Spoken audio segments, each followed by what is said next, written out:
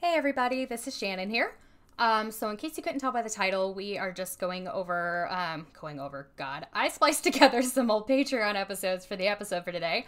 I messed up the schedule a little bit, and we didn't have time to record one of mine before we went to visit Hannah, so this is what we're doing instead. I know our schedule's been a little funky, but after this week, it'll be back to normal. So the episodes today are... The first one was one of Hannah's. It is about Dingus Day, which is a Polish-American holiday, I believe. I didn't have time to look it up, sorry. You'll learn all about it in just a second. The next one is one of mine. It is my sister and I talking on the phone. So my sister is on speakerphone, and we are discussing the Black Sox scandal. And then the last one is one of Shelby's, and she is discussing... Gustavus Adolphus, or Gus. She's mentioned Gus on the podcast before. It's just going over like his biography and stuff. So yeah, I think that's all I needed to tell everybody. That's not true. If in this opening there's weird clicky noises, I have no idea what those are from, and I'm sorry. Yeah, that's really it. The audio for the rest of them is fine. So yeah, here are the Patreon episodes. Okay, I'm so excited because I don't know what this is. Just for intro, this is our March VSC, which we were not able to do until today. This will be posted like a half an hour after we record it, so... So don't worry about it. Yeah. Be cool. Everyone be cool. Okay, today Shelby's not here. It's just me and Shannon. Shannon doesn't know what this is, but to all my Polish brethren out there, today we're going to talk about Dingus Day. I'm so excited. Okay, you ready for this, Shannon? Yes, I am. So, Śmigus Dingus is a Roman Catholic celebration. I'm reading straight off of Wikipedia, by the way. That is held on Easter Monday. Usually just it's all over Central Europe, but like really when you think about Dingus Day or Śmigus Dingus, you're thinking of the Poles, because we like to get weird. I know I talk a lot on here about being Irish, but I'm also very Polish. Yeah. Okay. So it's like particularly celebrated by the Polish diaspora communities. So I'm sure you don't know where Macedon, New York is, Shannon, but... I don't know. Its sister city is Huzik Falls, and that's where my grandma lives, my Polish grandma. Okay. So, like, it's a big deal. Anyway, the reason I wanted to talk about Dingus Day is because my cousins and I today celebrated it early. We didn't do any of the weird shit that I'm about to tell you about, but we did play pierogi Russian roulette. I guess pierogi Polish roulette. Oh, now I want because pierogi. We just ate so many pierogies. I and wasn't potato gonna pancakes. order food, but I really want pierogi.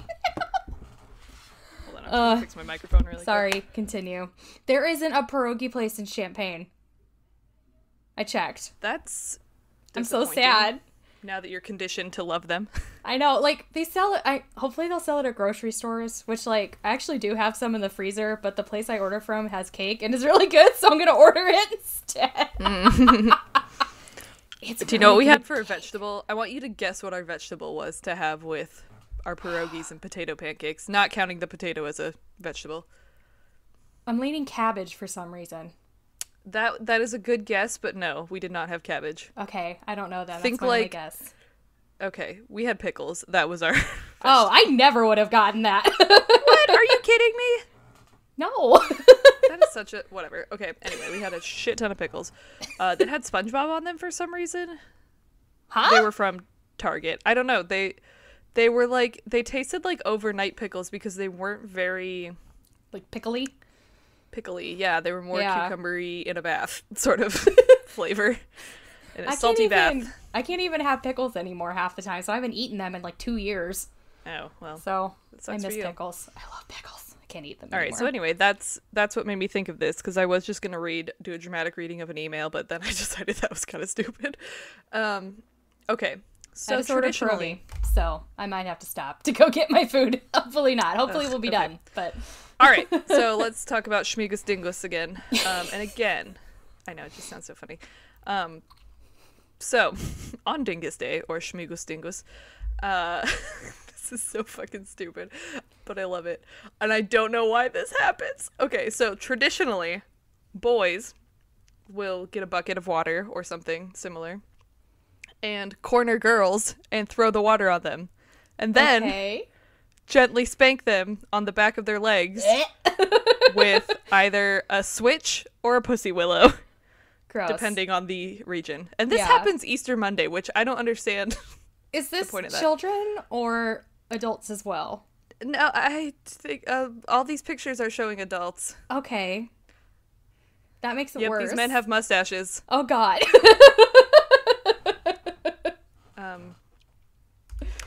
Yeah, so then also, that's like the weirdest thing that we do is that. But it also has like door-to-door stuff, so like you go around begging. Kind of like wassailing, wassail, whatever. Yeah.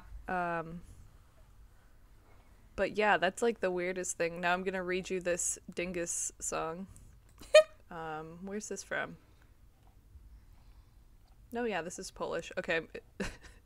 Your duck has told me that you've baked a cake, and your hen has told me she's laid you a basket and a half of eggs. Your sow has told me that you've killed her son. If not her son, then her little daughter. Give me something, if only a bit of her fat. Who will not be generous today? Let him not count on heaven. So basically, after Easter, and after you have your big Easter celebration, because remember, like, everyone in Poland, you're either Catholic or Jewish, and so after Easter, if you like go around and collect all these things, and if not, then I don't know, the poor swear at you. So let's see. Yeah, so sometimes the do you know what Palm Sunday is, Shannon? I know, like, what it is, but I don't know, like, what traditions or, like, actions go along with it. So in some places, yeah. So in some places, instead of, I guess I should explain that to people who are not Catholic, because I always forget. Did I tell you what I texted my Jewish friend the other day when we were sitting in class? I don't think so. He had all the lights off, and he was kind of sitting there like a creep, just in the dark. I was like, what'd you do? Give up electricity for Lent? And then I was like, oh my God, Hannah, not everyone is Catholic. Anywho, I forget. Yeah, that's fair. But what was I saying? Oh, Palm Sunday. So Palm Sunday is when we celebrate Jesus' arrival in Jerusalem before he done got murdered. And so in the Bible, there's a part where like all these people are like putting down palms and like their cloaks and stuff so that the colt that he's riding on doesn't have to touch the ground or whatever. So we bless palms, and it's just a reminder of like we led him into the city to die. Oh my God, here comes my dad on a video call. I'll call you back. Okay, but in some places in Poland, instead of blessing palms for Palm Sunday, they'll do the pussy willows so that you can go beat someone after church. I guess you have a whole week. A week and a day you have to wait. Gotcha. Which, that's fine. But anyway, there's a saying. I'm not going to try to say it. Maybe I should try to say it. That would make this funnier. I'm going to try to say it. What was your question? No, my question was more just like a summation kind of thing. Like, literally the entire point of this is for boys to, like, kind of attack girls that they like. Yeah, kind of. All right, cool. Just making sure I understand. Boys would sneak into girls' homes at daybreak on Easter Monday and throw containers of water over their heads while they were still in bed. After all the water had been thrown, the screaming girls would often be dragged to a nearby river or pond for another drenching. Are they witches? Like, what the hell? No, they're just Polish girls. Sometimes a girl would be carried out still in her bed before both bed and girl were thrown into the water together. This happens every Easter Monday. Particularly attractive girls would expect to be soaked repeatedly during the day. I think it's like I have a crush on you, therefore I'm going to assault you kind of a thing. It's like a more like codified version of like pulling on their pigtails. Yeah, except you throw a girl in a river. The use of water is said to evoke the spring rains that need to ensure a successful harvest later that year. Girls can save themselves from soaking by giving boys ransom, so painted eggs. They would. That's another thing about it. Like it might be traced back to this like ancient Hungarian thing. Wait, maybe not Hungarian. What's the word I'm looking for? Polish. Maybe Hungarian was... No, it is Hungary. Oh, and Lechik nations? Anyway, the West Slavic tribes. Okay. It would be like their ransom. That's maybe what dingus means. It might mean like ransom.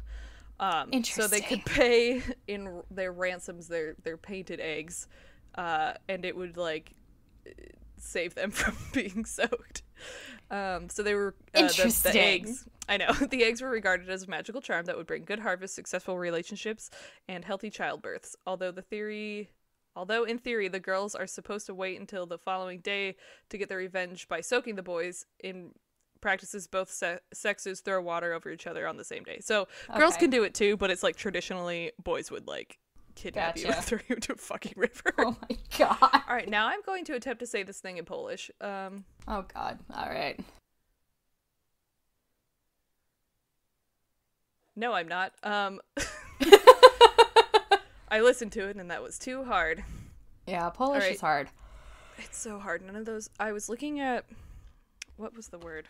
Because I just had it up. I'll tell you. Yeah, we have 10 whole minutes left. Okay. The word was, where's my Google Translate? Oh, loser, because we were playing Russian or Polish roulette with pierogies.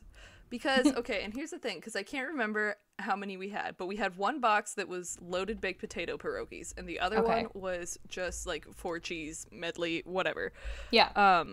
Hold on, my mic got weird. So I put them all together in the pan, but there were only 2 of one of them, and then like 6 of the other. Uh-huh. So okay, gotcha. It was like whoever got the one was the loser. All right, I'm going to play you a sound bite now, and I want you to tell me what you think this word starts with. Ready? Like what letter?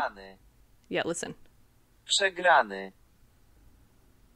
Przegrany. I play again. Przegrany. My instinct is a J, but that's probably wrong. Listen. Przegrany. An S? Or a Z or something? This word, it starts with an S sound, you're right. However, the first 2 letters in this word are PR. Polish is weird. Polish is fucking stupid. No offense. Love you, Poland. I'm coming to visit you soon. I love your pottery. I love your people. I am your people. But you know what you are. Anyway, it's another one of those languages where the sounds are made up and the letters don't matter. Yeah. Kind of thing. It uses the Latin alphabet, but like, no, it doesn't. What is that word? Like, what does it mean? Loser. It's like, because I was saying you're a loser, but then I was like, I can't say this because I had looked at the word and the PR confused me so much that I could not start with an S. Like, I could not make myself start that word with an S. Anyway, it's not even an S. It's PRZ. Okay. Interesting. All right. So, back to the Pussy Willows that were blessed on Palm Sunday. Pussy willows appeared to have been adopted as an alternative method in the palm leaves used elsewhere in Easter celebrations, which were not obtainable in Poland. So, like, it's like hard to get palm leaves. I'm really surprised we got them up here in Maine, to be honest. Well, I mean, it's kind of like is it Ireland? They use turnips instead of pumpkins for jack-o'-lanterns, or at least they used to, because they didn't have pumpkins. Okay, first of all, the Irish invented jack-o'-lanterns, and there was no Columbian exchange yet back when they invented them, so there wouldn't have been pumpkins. Yeah. So. Oh my god. Yeah. Yes. You use what's around. Yes. Excuse me, I just threw up on you. I know, I heard. Cool. All right, so it was hard to get palms in Poland because, clearly. So they were breast. Oh my god. They were blessed by a priest on Palm Sunday, following which the parishioners whipped each other with the pussy willow branches, saying, should I try saying this? I might try it. Niyabia. Yishbabia. Oh fuck, you're talking too fast. Talk slower.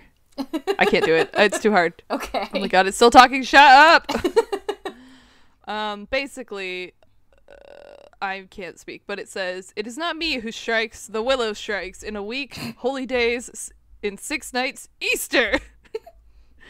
Basically, It's the here same comes Easter. logic I'm of gonna... guns don't kill people, people kill people. It's like the opposite. I'm not hitting you.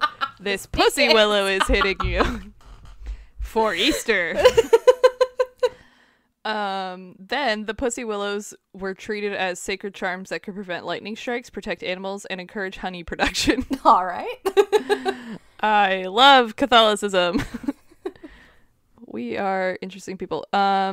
They were then believed to bring health and good fortune to people as well, and it was traditional for 3 pussy willow buds to be swallowed on Palm Sunday to promote good health. Oh, I did not know that about Schmigus Dingus. Yes, so as with the water throwing, boys would whip girls with the pussy willows on Easter Monday, and girls would do the same to boys on the following Tuesday. I don't think the Tuesday has a name, though. Does it? I don't know. I don't know either.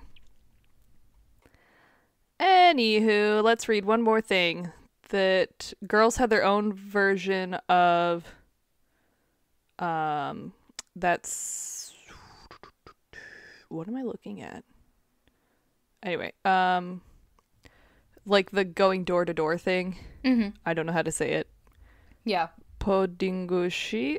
I don't know. That might be a Z sound. Who really knows? It's anyway. You're asking the In which they would person.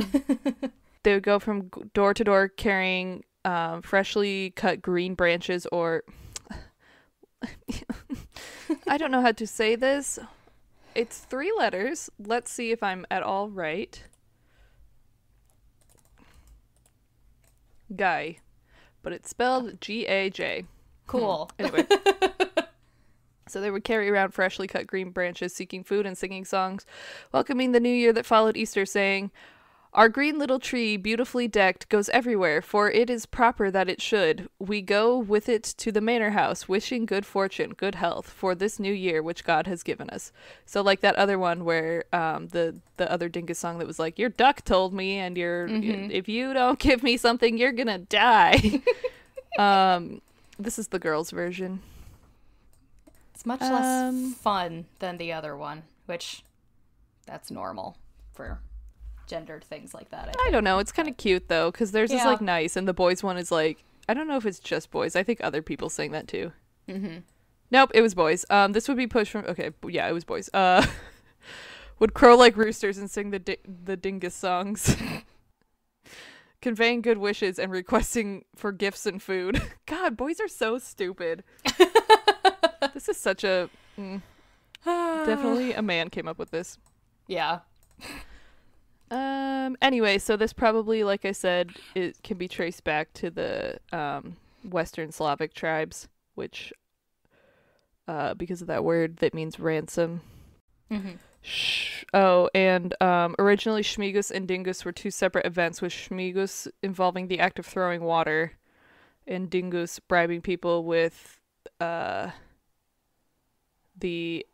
eggs, the ransom eggs, to be saved from the Shmigus. But then it was merged and everyone was like, woo, whatever, do your own thing. Cool. And it may, in 1410 it was forbidden by the Bishop of, I'm not even going to attempt that town, to pester or plague others with what is universally called dingus.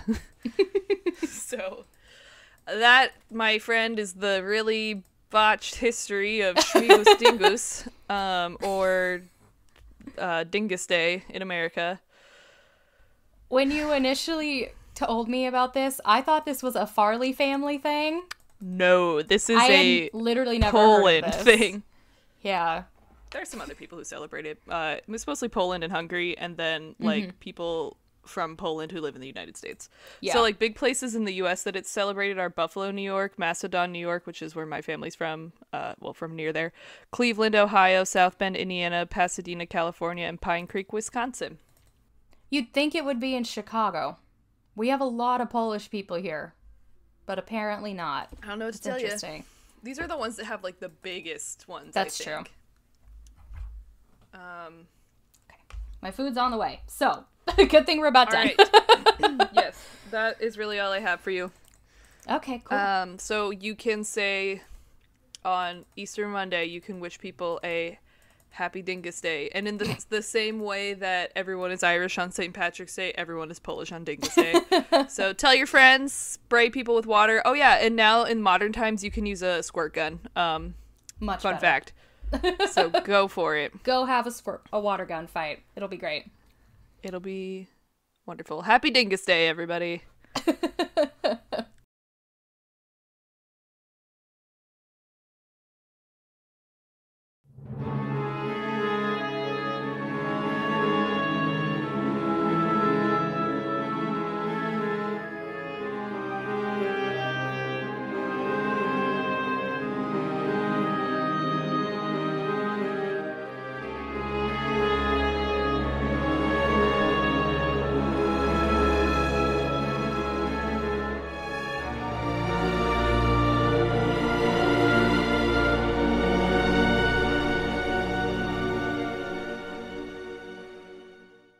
Okay, we are recording now. Let's see. Okay. I have you turned up as high as it can go, so hopefully my mic can hear you, but it probably can because it usually picks up everything, so. Okay. Crap. I meant to, write out an intro for us, and then I forgot, so. Yeah. So this is a Patreon very special episode. This is Shannon. I'm here with my sister, Allison. Allie, say hi. Why'd you call me Allison? I always do. Say hi. Oh, hi. Okay, it's mostly picking you up, so I think we'll be good. Okay, and today we are going to talk about the Black Sox scandal, which we're covering it on this for multiple reasons, one of which being when I told Hannah and Shelby we were going to do this, Hannah said, "Is this a sports thing?" And I didn't think that would be something that those two would be interested in. And Allison is. So. Stop calling me Allison. Okay, so sources are Wikipedia, which, do you even listen to our show, Allie? I've meant to. I keep forgetting. Yeah, I kind of have figured. it on my podcast list. Yeah. So we use Wikipedia for every single episode. I don't think there's a single episode where somebody hasn't used Wikipedia. And then the only other one I really used was this article, I guess, written by some faculty member at University of Missouri, Kansas City. So, yeah, that's all I have for sources, but this is a smaller episode, so I didn't want to go too far into it. Okay, so the background. This is about the 1919 Chicago White Sox baseball team.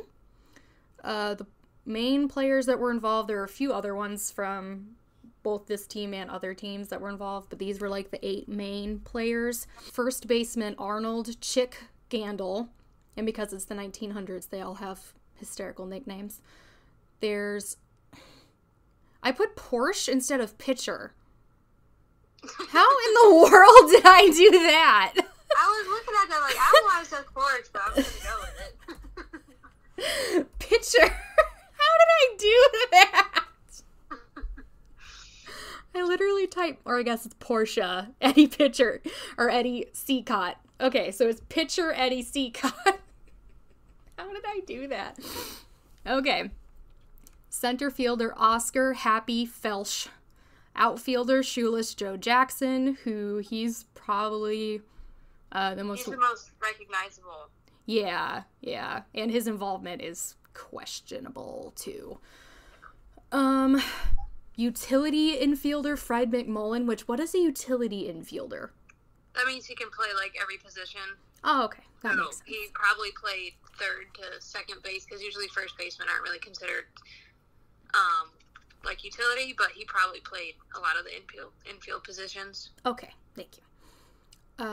Also, there was shortstop Charles Swede Risberg. God, these names. Third baseman George Buck Weaver, and then pitcher Claude Lefty Williams. I put pitcher that time, so I have no idea how I did that. That's okay. Okay, so those were the players that were involved. So the owner of the White Sox at the time was Charles Comiskey. The field where the White Sox play it's guaranteed rate field right now, right? Yeah, but it used to be Comiskey Park. Yeah, it used to be Comiskey. I, for some reason, still call it Comiskey, even though I have not lived in That's Chicago. Guaranteed rate field sounds stupid. It does.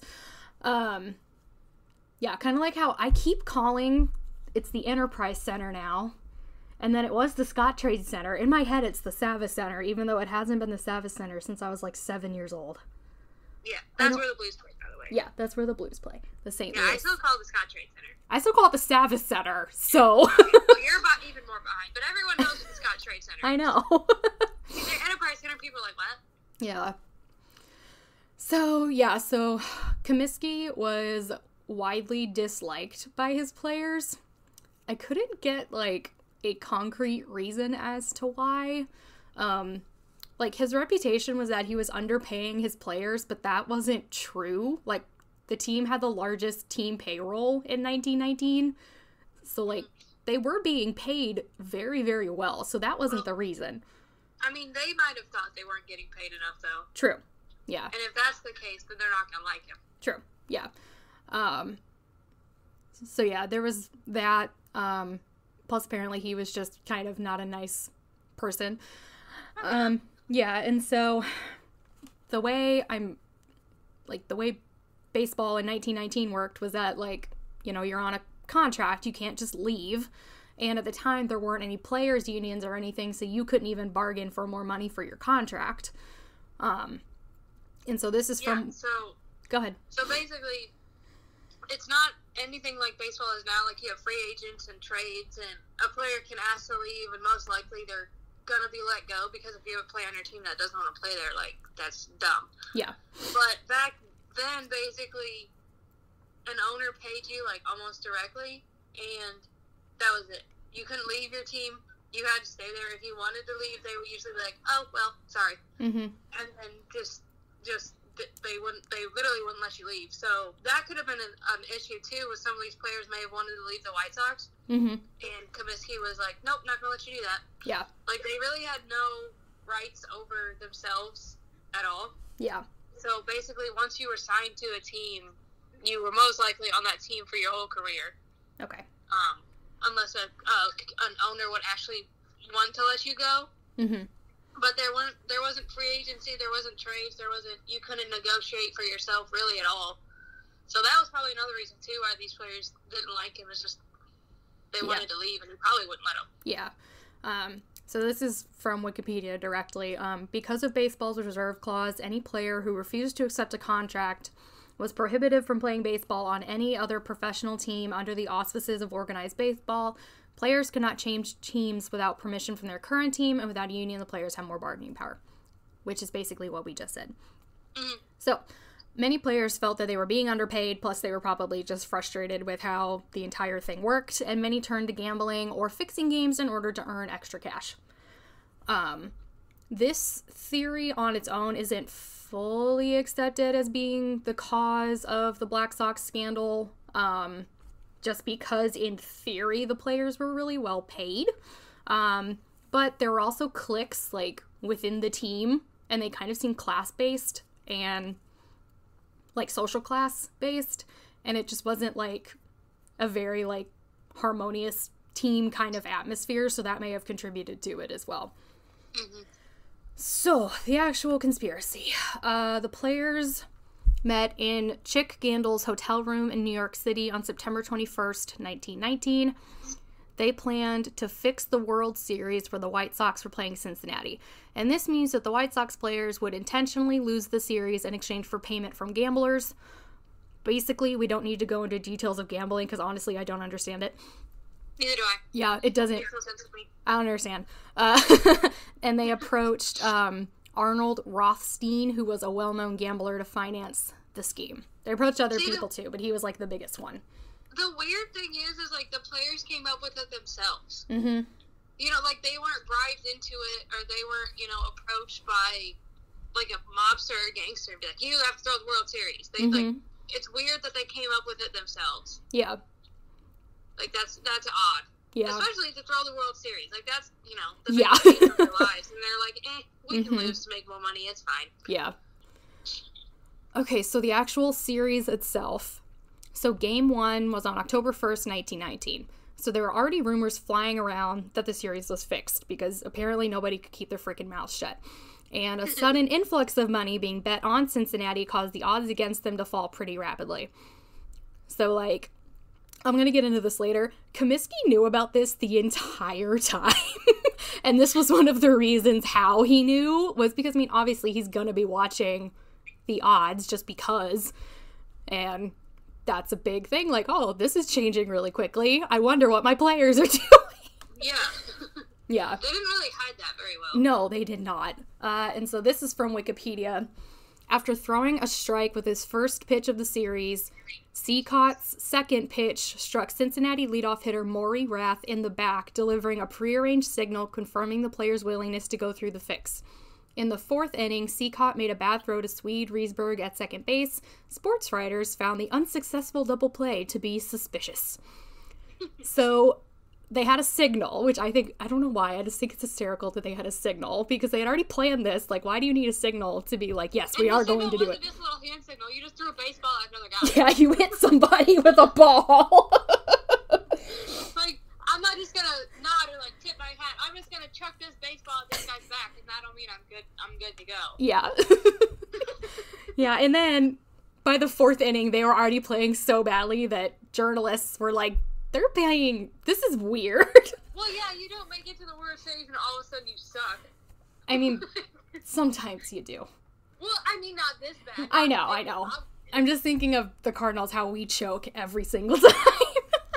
But that's different. They're obviously not throwing the game. They're not intentionally playing. No. They're just nerves and stuff. Yeah. It's obvious when these guys are throwing the ball around like 5-year-olds. Mm-hmm.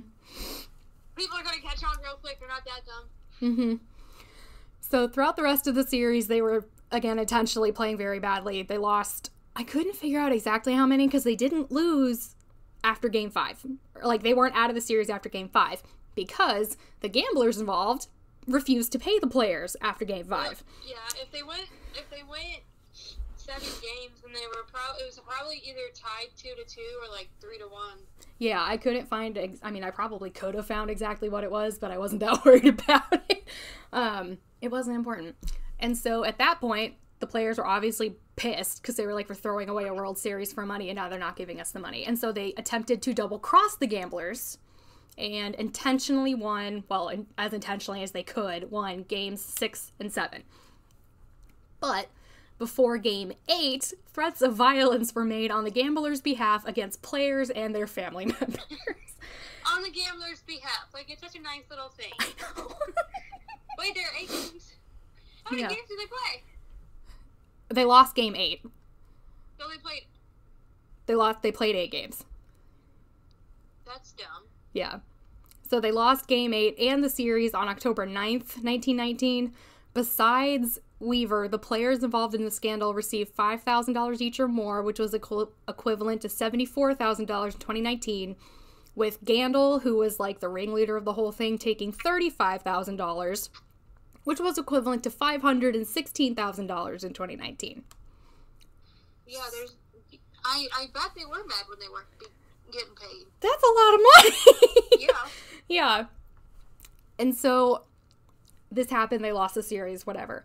So when I almost said 2020, when the 1920 season started, obviously people were like, how did they, like, it looked suspicious the way that they had handled the series.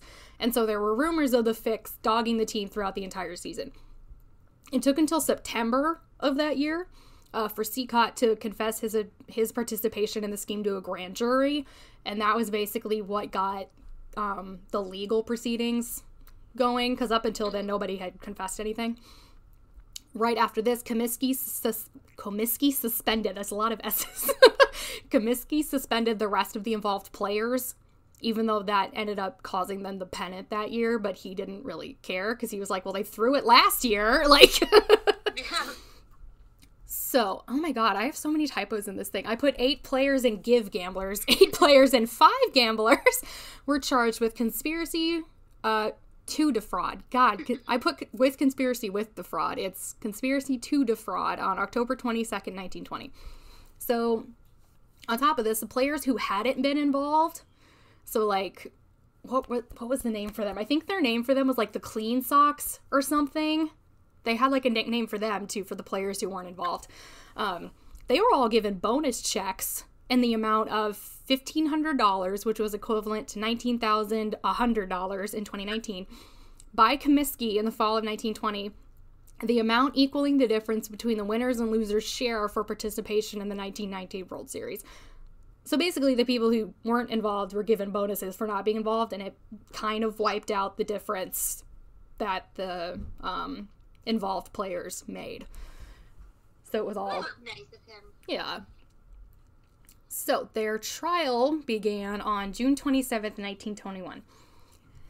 So this trial was kind of a shit show, like most trials from the early 1900s. Quote, this is from... Especially would involve gamblers and professional athletes. Yeah. So this is a quote, I think... I didn't write down where this is from. It was either from Wikipedia or that article, because I only had two sources. Before the trial, key evidence went missing from the Cook County Courthouse, including the signed confessions of Seacott and Jackson, who subsequently recanted. Some years later, the missing confessions reappeared in the possession of Comiskey's lawyer. Yeah, because on top of all of this, too, we're also dealing with Chicago in the 1920s. And gamblers and probably some mob or mafia. Yeah. A little bit. It was a little corrupt. Yeah. So, on top of that, you're going into the trial without these signed confessions, and the people who gave the confessions were recanting their confessions, so you cannot use them because they're not there. That'll make it a little bit difficult. Yeah, and then another player who had been indicted, Bill Burns, he turned state's evidence and testified against his former teammates. So, quote, the most explosive testimony began July 19th, when Burns took the stand and admitted that members of the White Sox had intentionally fixed the 1919 World Series. Burns mentioned the involvement of Rothstein, among others, and Rothstein was that gambler guy who, financed the whole thing, and testified that Seacott had threatened to throw the ball clear out of the park if needed to lose a game. Well, he was serious then. Yeah. So why couldn't that be a signal? Just throw the ball at a stadium. Why do you have to hit a guy? I know. Despite this and other evidence, the jury found them all not guilty. Well, why would they at this point? Yeah, well, okay, so, the confessions were missing.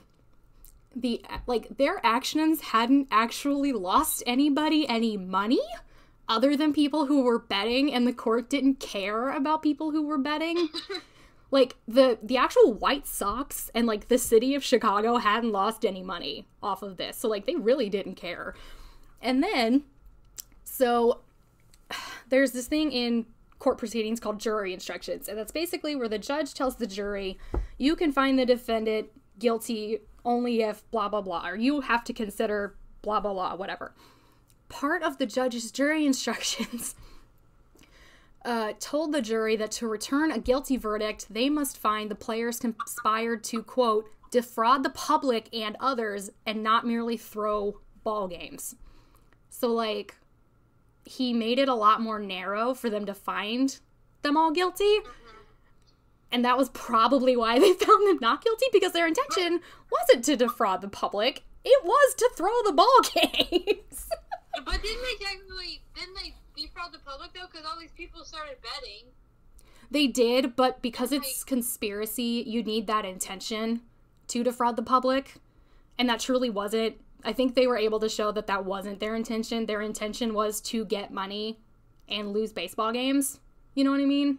Mm-hmm. Yeah. It's a really, narrow legalese kind of distinction, but it's a distinction nonetheless. I mean, really, it just sounds like they didn't want to find baseball players of being guilty. That's a big part of it, too. Yeah. Well, I mean, this was 1921. Baseball was, the sport at the time. Yeah. And, I mean, too, I didn't really get into this because I wanted to keep this kind of short anyway because this is a VSE. This wasn't the first time that players had intentionally lost a World Series. This had happened multiple times. This was just the biggest one, I think, because all the players. Yeah. Yeah, this was just, the biggest one. Well, and then, the day after the acquittal, the new commissioner of baseball, Judge Kennesaw Mountain Landis, banned all of the involved players from playing in the major leagues. So that was part of it too, was that before they like literally didn't have a baseball commissioner. Yeah, so they really had nobody in charge of the whole league. Yeah. So like what were they going to do? Teams and players and all that and owners could literally just do whatever they want. Yeah. Yeah. And if then they didn't want to pay their players, they didn't have to. If they didn't want to go play this team, they didn't really have to. yeah. And then Kennesaw Mountain came in and was like, I am in charge of everything. I am the overlord of baseball. You're going to do what I say. Yeah, he dropped the hammer. Yeah, he had an ego. Yeah, so he banned all of the involved players. They became known as like the 8 Men Out. That's like their nickname. On top of the Black Sox, it's also the 8 Men Out. Even though there were many more players banned for this scandal, those are just like the 8 from the White Sox. There is debate to this day as to Shoeless Joe Jackson's involvement. Some people think he was just like there, like he wasn't actually involved in it. He just happened to be in the hotel room when things were being discussed. Others were like, he wasn't here at all, just somebody else named him because they wanted to get the heat off of them. So like, he says he wasn't involved. We have no way of knowing. So, yeah. But yeah, none of the 8 men were ever able to lift the ban. As far as I know, none of them are in the Hall of Fame either because of this.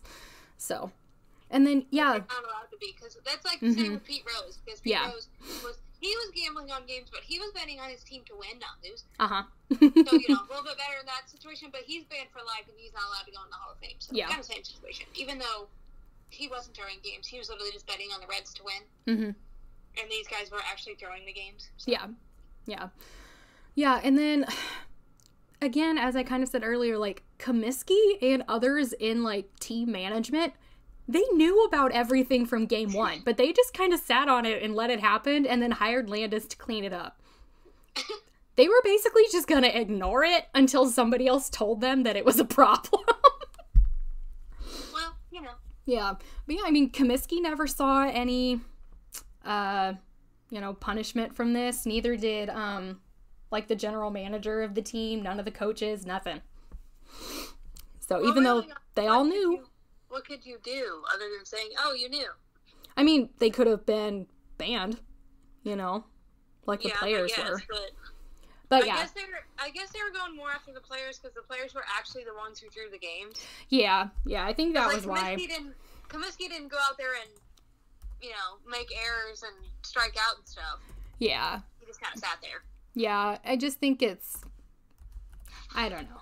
I just feel like nowadays, if this exact scenario were to happen and the owner knew, he would go down with the ship. You know what I mean? Well, yeah, like there's, the Astros got in trouble for stealing signs and their manager and GM got fired and fined. And they're not banned, but they got fined by MLB.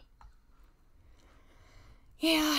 Okay, and that was all I had. This is also why I didn't want to do this in a full episode, because there really isn't a whole lot. Like, it's just not a very, it's kind of straightforward. There's not a lot of... But it's still just a weird situation. Yeah. Because it's weird that the players were like, I want more money, let's just throw a World Series. It won't be that hard. Yeah. Which, honestly, it wasn't that hard. They were even able to do this pretty easily. And it's also weird, too, that, they just found a random gambler who was like, sure, I'll do it. But I think, too, they're probably lucky that, the mob didn't get involved, though. Because think about it, 1920 Chicago. Yeah. If the mob would have got involved, they would have had some issues, I think. Yeah, probably. Some bigger issues than, going to trial. Yeah. Well, and I'm looking up Rothstein real quick. I don't think... he was kind of involved in organized crime. But he was not involved in this as a member of organized crime. You know what I mean? His nickname was the Brain. Well, and he was in the Jewish mob in New York. He wasn't involved in Chicago crime scenes or crime families. So, yeah, it's a different scenario. But yeah, you're right. Al Capone could have gone to them and been like, you need to lose a game. Like, Yeah, and then they would have been like, oh, we're in trouble. yeah. Oh, we have to do this or we're gonna get murdered. And like, if they wouldn't have gotten paid, they'd have been like, all right, that's fine. You know, yeah, they never would have. I mean, what are you gonna do? Like, yeah, you're not gonna just walk up to Al Capone and be like, you owe me money. yeah, like, it's the Chicago You don't know mob what in the place that 1920s. Yeah. You just be like, all right, sir, have a good day. Yeah. You're gonna be like, oh, okay, never mind. Thank you. I don't really need that money. I was just playing. Yeah. Thank you for not breaking my kneecaps. Yeah, or like murdering my whole family. Yeah. Whatever. Yeah, I don't think that they got involved in baseball at all, the Chicago mob. They were more worried about, because it's prohibition. They probably could have easily done it. Oh, they easily could have, but they were But I mostly think- worried about I mean, alcohol. But they had, prohibition going, and Yeah. they had, like, the cops on their side, so. Yeah. Yeah. They didn't really need baseball. Yeah. And they probably just didn't see it as, like, A way to make a lot of money. yeah, because, like, other than gambling, like, how are you going to be making a lot of money? And they just weren't big into gambling. They were big into being bootleggers. Unless you went and bought the team. Yeah, which, again, they didn't do. So, yeah. I might do an episode on the Chicago mob at some point, but that might turn into a multi-parter because there's a lot going on. Even just Al Capone, there's a lot going on. So, okay, I think we're done. Hey, look at that. We got to 25 minutes. Just where I wanted it. Okay. Oh yeah, this is for Patreon. Thank you guys for being Patreon supporters. All 2 of you right now. I think that's all I got. You got anything, Allie? Nope. Okay. Then I'm going to stop recording now.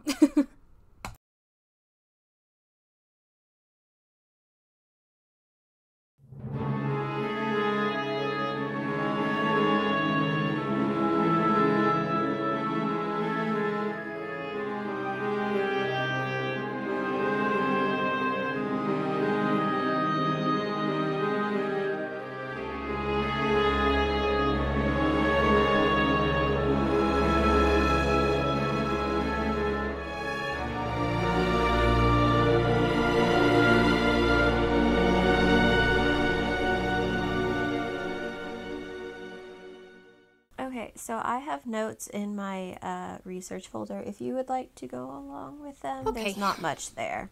Yeah. Because this is going to be short. That's fine. Is it the untitled document? Yes. Okay. Okay. This is the May VSE, which we are going to be recording and posting on basically the last day, second to last day in May. It's fine. We're doing one in May, like. Right.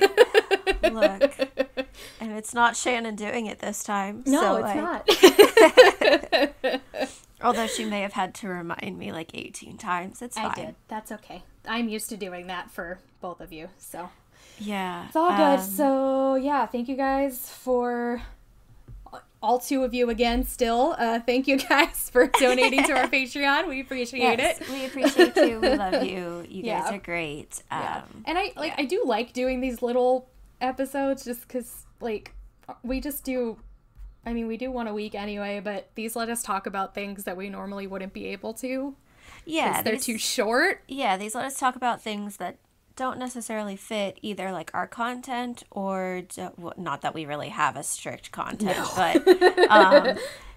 but also like are too short to make like a real episode out of. Yeah. Per se. Yeah. Like I got yes. to, I mean, was the last one my Sims one? Like that Yeah. was so much fun, but like we It never would was. have been able to make an episode out of that. So, For sure. Yeah. Yeah. So- It's more of just scheduling them. Yeah, that's the part. That's We have a hard enough time pain. scheduling a weekly episode right. every week, but that's Look. okay. It's fine. It's fine. It's all good. Okay, Anyway, so so- Shelby, what are we talking about today for May's VSE? Today we are going to be talking about Gus, who is the king of Sweden that lives in my dining room. Yes, do you want to unpack that just a tiny bit further? We will talk about that after I talk about who Gus is. Okay, that's fine. Is how I kind of have it set up. So I'm going to talk about who Gus is, and all of that, kind of like his history, and then I will go into how he is related to me and my family, and why he lives in my dining room / the Hall of Ancestors, as me and my sister call it. Yes, So, and then we will also have a Gus in our apartment as well, correct? yes, we Yes. will, because Gus has to live with everyone in our family in some At all capacity. times. Yes, my sister has a sticker of him on her laptop because her house is so like inconsistent because of Yeah. like she lives in like research facilities or like in people's, random bedroom in their basement and stuff like Yeah. that. So, but yeah, so she just has a sticker of him. I got us like a print of him and put him in a gaudy antique frame that suits him. But It looks so cool, though. I like the frame. I love him. Yeah. We'll post a picture of him on our Instagram. There's one on my personal Instagram, but Yeah. yeah, we'll move it to like the show's one. But so Gus is also known as Gustav Adolf II. He was the king of Sweden from 1611 to 1632. So, long time ago. Yeah. But he is basically the main reason that Sweden was able to establish itself as a great power within Europe. Both at the time, but like even just like the like political and like military things that he accomplished during his reign are basically what set up Sweden to continue to be a great power within Europe and all of that. I will continue to call him Gus just because that's what we've called him my entire fine. life. But his name is Gustav Adolf, and he was Yeah. the king of Sweden. But anyway, so he became Excuse me. king at the age of 16, and basically his father, like at the time that he became king, Sweden was just like a Baltic Sea basin regional power, so it wasn't even necessarily like it was a country, but not necessarily like a country. You know what I mean? Yeah. Yeah. I don't know. Europe was weird in the 1600s.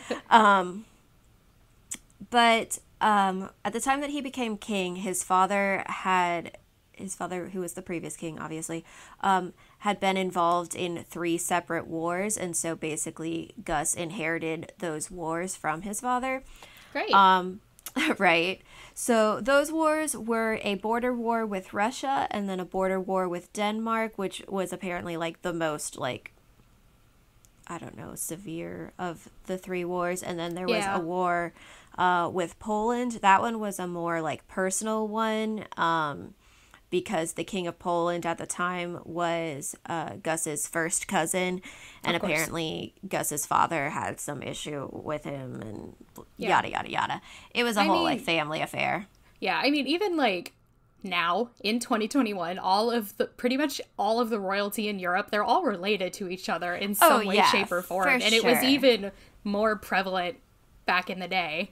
Yeah, so So, it's, yeah. I mean, like, I have issues with my own family, so, like, Yeah. Like, And I don't we're see not why that would royalty. be different if you're royalty. I feel like it would be Right. even worse if you're royalty because you could start a war over it. right, exactly.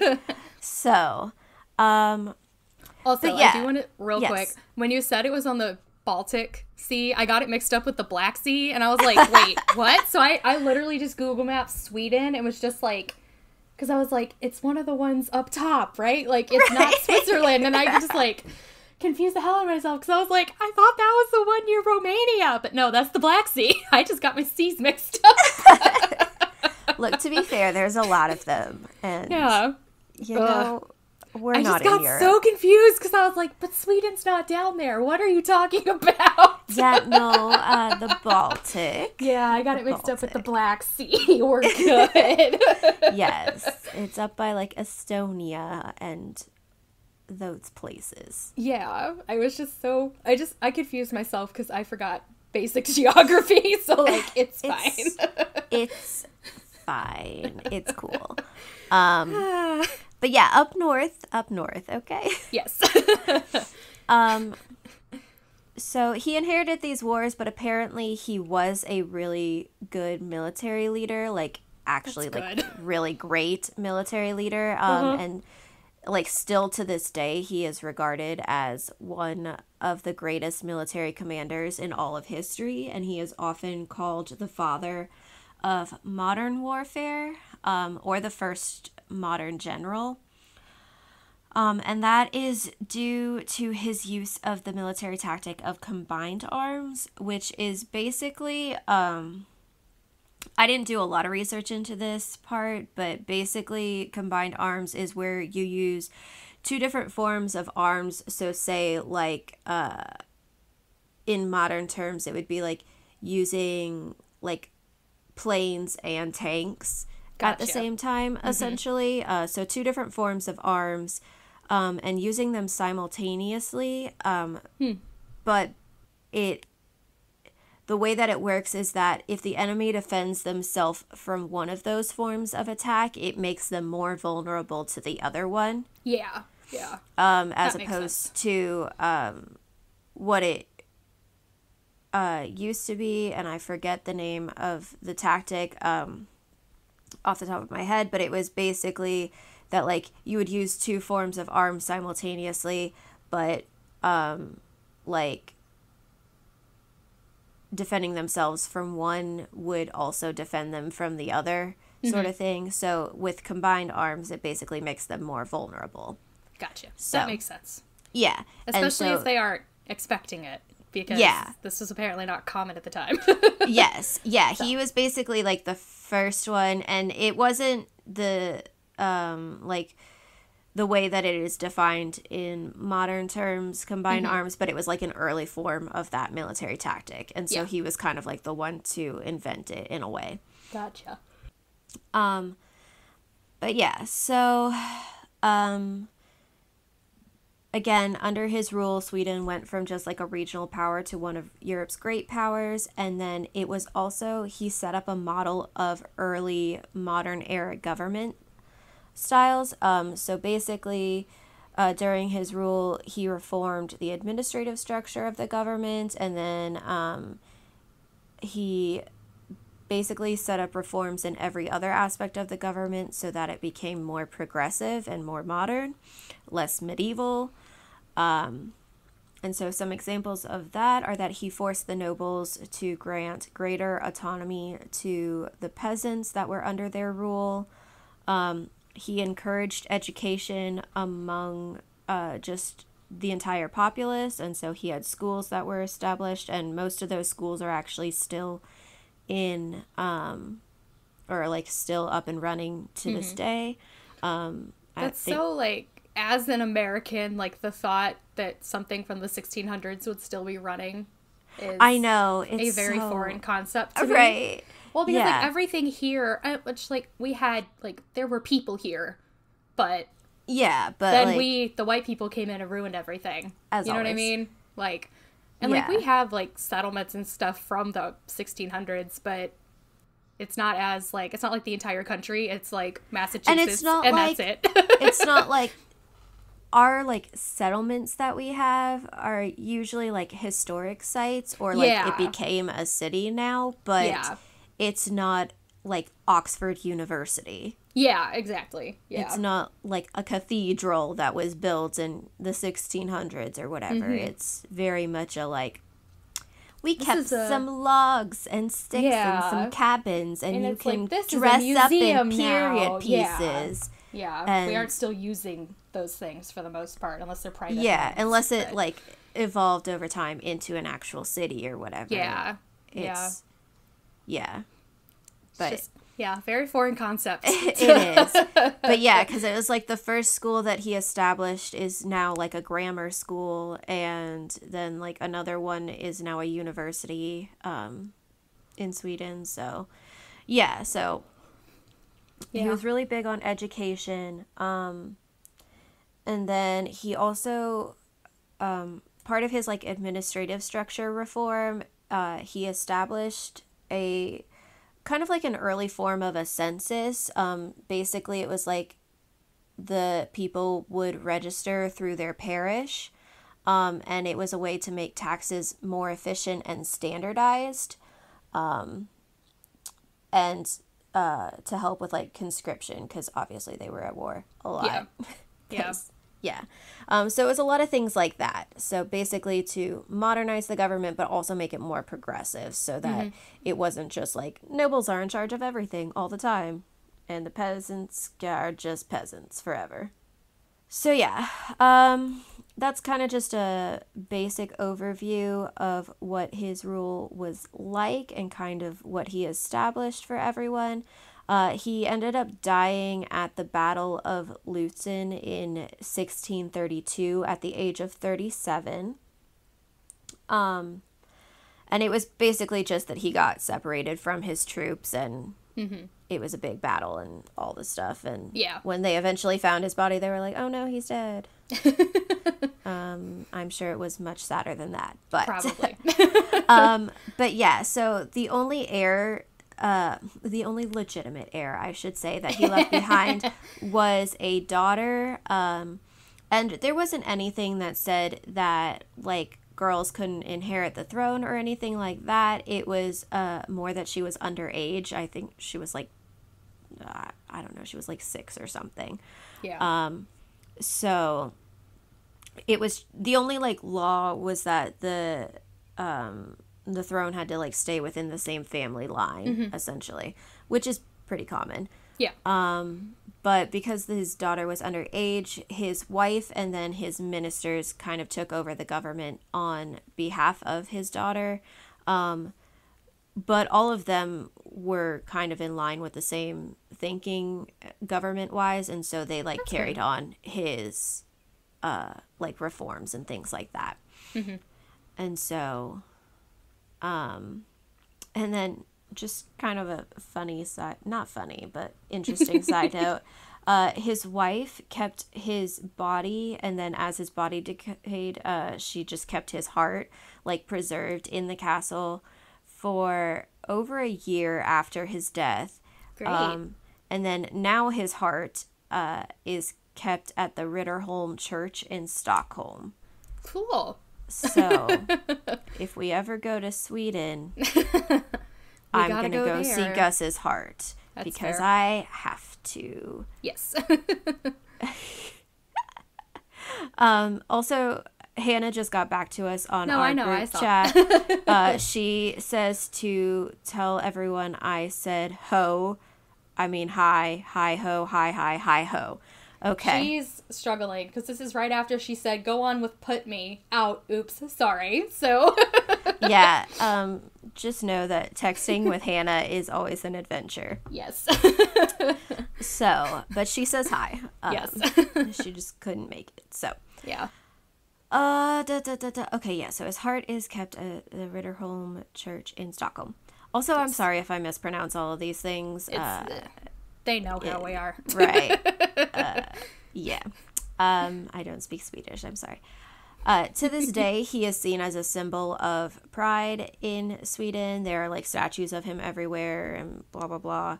And that's because of the reforms and modernization that he implemented in Sweden, and also because he was a great military leader. So, like, in military history terms, like, a lot of military historians, I mean, he is, like, the father of modern warfare and stuff like that. So, like, we still use his tactics to this day. Just obviously with modern weapons and things like that. So just overall, government reforms, modernization, military prowess, like, overall he was just a really great guy. So Sweden still holds him in high regard, as they should probably. Yeah. And then Protestants also hold him in high regard because he was basically the main defender of their cause during the 30 Years' War. And I'm not going to go into the 30 Years' War because that's a whole nother story for another time. No. So basically, just know that he was on the side of the Protestants and they are still thankful. Okay, that's all you need to know. Yep. So now, as for why he lives in my dining room. First of all, let me explain my dining room. Basically, the way we decorated it is, okay, my parents collect a lot of antiques, and so we just have like antiques everywhere. So we have a lot of antique so much furniture shit in your house. Yes, there Not in a is. bad way. There's just so much maybe shit in a in your bad way. house. Maybe in a bad way. We have so Yeah. much stuff. There's so much stuff. It doesn't help that we've moved. Let's see, my parents have moved like 24 times or something Yeah. since they got married. Yeah. And so like we've lived in foreign countries, and so we just like collect stuff from all the places we've lived. Mm-hmm. But regardless, so the way that our dining room is decorated, it's like antique furniture, but then because it's like a formal dining room, we were like, let's go all out and make it like French provincial, blah blah blah. And so it's ridiculous. But then all of the artwork in there is basically just all of the old pictures we could find of like our ancestors and stuff. So it's all these like old black and white photos. Like we've got one guy whose name is Innocence, and he straight up looks like a mob leader and stuff like that. But yeah, it's basically all these old portraits of people from our family line. I honestly do not know who 90% of them are. Yeah. But, and so me and my sister call it the Hall of Ancestors, just jokingly, because we never use it as a dining room. No. Me and my mom use it to do puzzles. So, but within the dining room / Hall of Ancestors, we have a portrait of Gus, or Gustav Adolf, the King of Sweden. And that is because my mom is originally from Minnesota, which, if you don't know anything about Minnesota, it is very, very, very, very Swedish. Yes. Like, very Swedish. Like, they still have Swedish accents half the time. Mm-hmm. And so she and my dad went to the same college. That is where they met. It is a private Lutheran university in St. Peter, Minnesota, called Gustavus Adolphus, named after Gustav Adolf. So, the school, like, the king and queen of Sweden, like, still visit the school, like, regular. I think it's, like, every 5 years or something. They Dang. visit the school. And, like, while my parents were there, my mom was on, like, some welcoming committee for when the king and queen visited and, like, all these Jesus. things. So the school, yeah, the school still very much has ties to Sweden and all of that. And with, like, the Lutheran Church and all of that. Because if you don't know the history of the Lutheran Church, it came about because of Protestantism, blah, blah, blah. And we're, again, not going to get into that. But basically, yeah, so the school is very Lutheran, very much still tied to Sweden. I think it's like they receive some of their funding from Sweden or something, which I don't really know how they get away with that, I guess, because they're a private university. Yeah.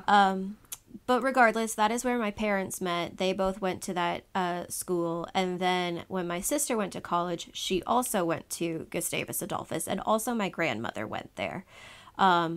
I almost went there, but I decided it was too expensive. And I didn't want to be in the cold. And I liked Georgia at the time. So I stayed in Georgia.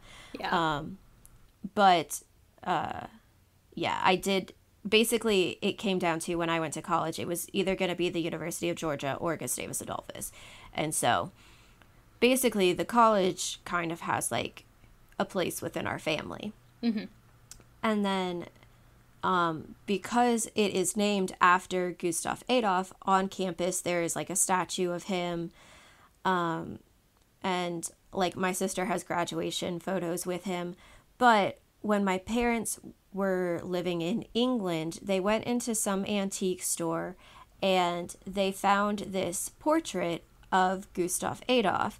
And they were like, oh, this is so funny. Like, we went to this university named after him. Like, let's get this picture. And when they took it up to, like, buy this portrait, the, like, person at the register was like, oh yeah, it's so hard to find, like, these good old, like, antique picture frames and you can just throw away the picture. And they're like, no, we're buying it for the picture.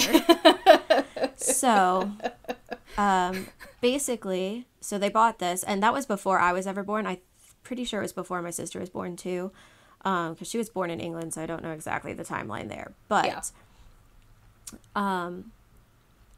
but yeah, so for my entire life, we have had the portrait of Gustav Adolf in our house, and it is usually in our dining room, but depending on when we moved and like where we lived and the way our house was set up, he's sometimes been in other rooms, but for the past 10 years or so, he has lived in our dining room. And we affectionately call him Gus. Every year for his birthday, me and my sister dress him up. His birthday's in December, if you don't know. I think. Maybe November? I don't remember. Either way, it doesn't matter. I look it up every year. I know it's in the fall/winter, so I just look it up every year, and I'm like, let's decorate Gus. And then also for Christmas, we usually decorate like all of the portraits in the Hall of Ancestors, but especially Gus. I think one year he was a snowman, one year he was Santa, and all the ancestors were reindeer. So yes, so Gus is very much a part of our family.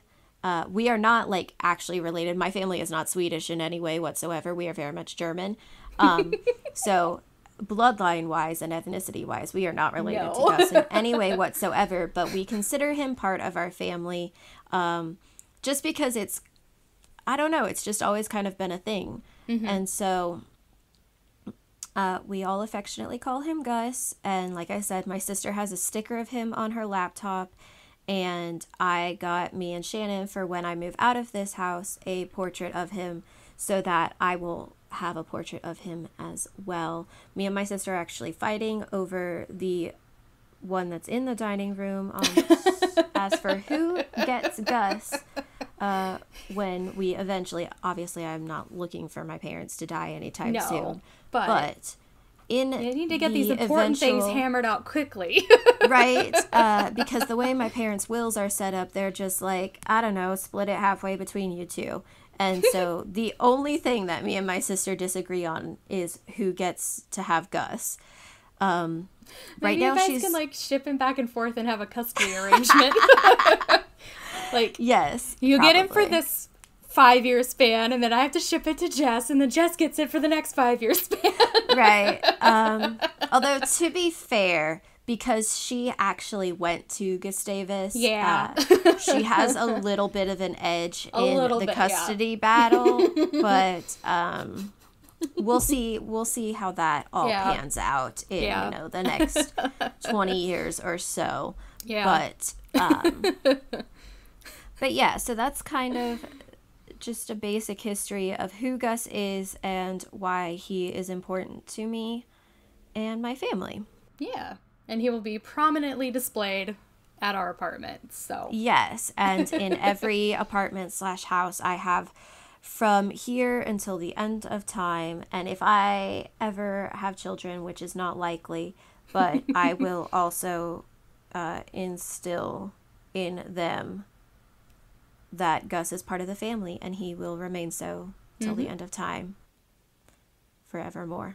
Yep. And yeah, so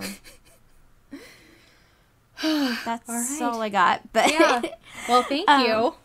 Yes. Now people, at least if they, give us money, they know what we're talking about whenever you talk about Gus. So yeah, and I always, like, anytime I put a picture of him up on like my personal Instagram, I always either tag it or just say something about like, this is Gus, he's the king of Sweden, and he lives in my dining room. And so that's kind of just like the way that I introduce him, because I'm just like, you don't need the whole backstory, it's fine, that's all you need to know about him. So that is probably all that I will ever say about him in the regular podcast. So you VSE friends, you Patreon friends. You have inside information now. Special inside information into the weird traditions of Shelby's family. Yeah, that's okay. We all have weird. That is stuff. One of many. Yeah. So, but yeah, so thank you for listening. Yeah, thank you again for donating. Yes. I always mean to like throw that in like during our regular recordings, and then I always forget, but we do appreciate it. So Yes, we do. We love you guys. yeah. And we hope you're doing well. Yeah. And that's all I have for you today. So, All right. bye. Bye.